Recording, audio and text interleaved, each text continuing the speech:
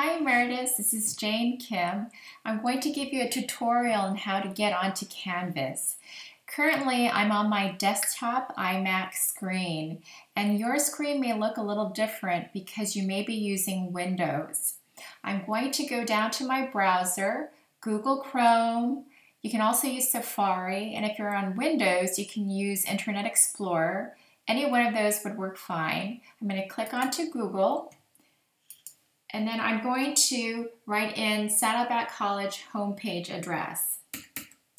It's kind of all done for me, so I'm going to go ahead and enter that address.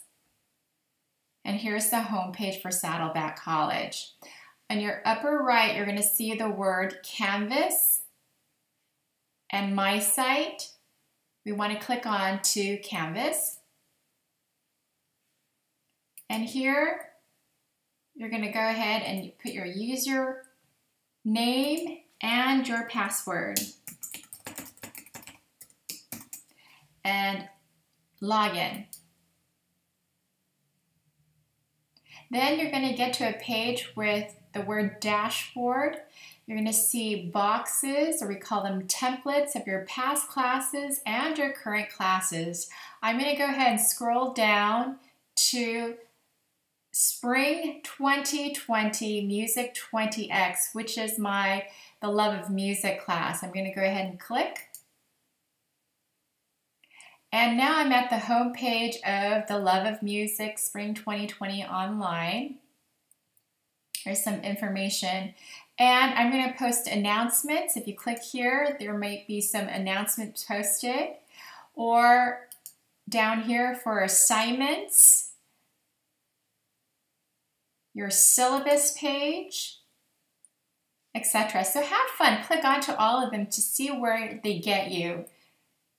And after you're all done, you want to go to your upper left, and here's a small little box, and some of you may have pictures of yourself on profile. You're going to click onto that. And you're going to go to notifications, and you can do this anytime. Go to notifications. And make sure all your important notifications are on.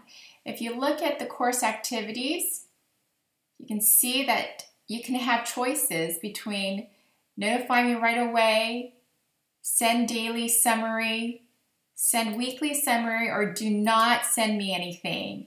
I prefer to put them on notify me right away, but that's up to you, and you just scroll down to see what the options are for you all the way. After you're done, you want to log out. If you log into something, make sure you log out after you're finished. You go back to that small circle there and log out. And you're done. Congratulations.